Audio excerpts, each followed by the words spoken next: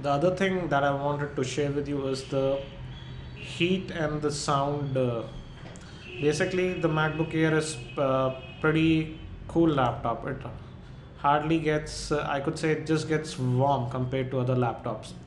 Uh, in terms of temperature, raw temperature, do note these are the CPU temperatures. I have noticed that at normal work apps, the temperature stays between 45 degrees Celsius to 52 degrees Celsius, and the lower portion of the MacBook Air, particularly this area, uh, it's just slightly warm. It's really comfortable. It's one of the coolest laptops that I have worked with. But I've noticed a strange thing when the processor is really getting taxed, such as when you start loading YouTube videos, etc., the temperature starts spiking up.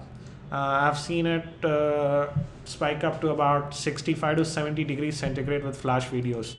At about 70 degrees centigrade, when the CPU touches about 73, this lower portion becomes a little bit, I won't say a little bit hot. And but the machine is really silent. Even at those temperatures, you can't hear a sound. The only way the fans start kicking in and you can really start hearing the sound is when the temperature exceeds about 80 degrees to 82 degrees centigrade. When I was exporting some movies via iMovie on my MacBook Air, it was touching about 82 83 degrees Celsius, and the fan started kicking at 65,000 rpm, and then you can really hear the sound. But in normal application, normal working, it's a dead silent machine, and it hardly gets warm. I also wanted to talk a little bit about the screen.